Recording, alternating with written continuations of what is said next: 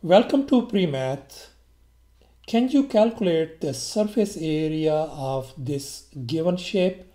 By the way, this shape is called octagonal prism. And one more thing, octagon means eight-sided shape.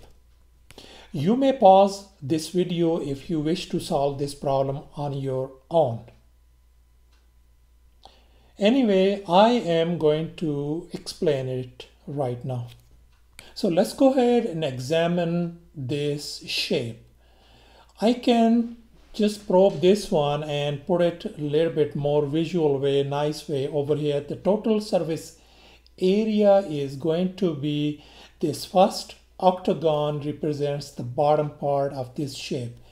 The second one, this octagon, represents the top part, that means the lid, and plus how many sides we got? We got 8 rectangular faces. You can see, you can count them. There are 8 of them. I just put it down over here.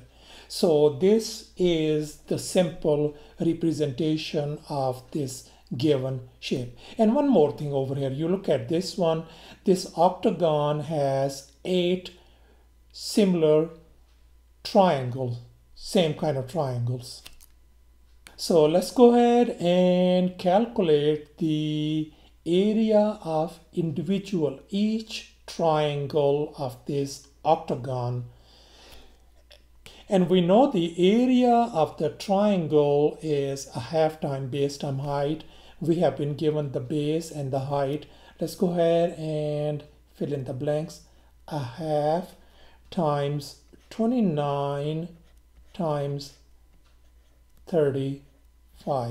Let's simplify this one over here. If you multiply and divide, that is going to give you 507.5. So that means each of this triangle has an area 507.5. Since there are 8 of them, I'm going to go ahead and multiply 8 times 507.5, and that is going to give us 4060. Isn't that? You can see that one. So the total area of this octagon turns out to be 44060. Since this one, look at this one, the second octagon is exactly same. So this is going to have the area as 4060 as well. And now next we are going to focus on these 8 rectangular faces. You can see this one. We are going to find the area of each rectangle. So you know that the area of rectangle is always equal to length times width. In our case, our length is 29 and width is 24. So let's go ahead and multiply this one out, use that formula.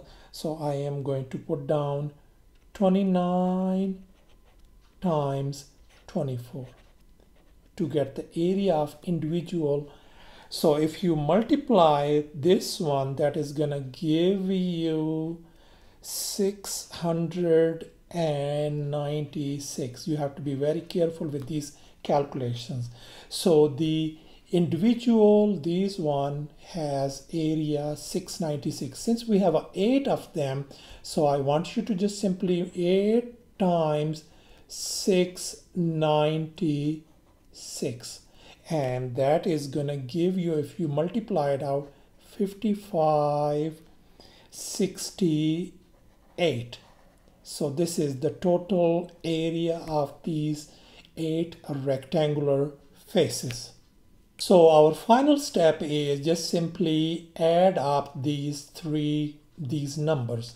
So the area of the first, this rectangle is, we know that 4060 plus the area of this one is 4060 as well, and plus this one is 5568.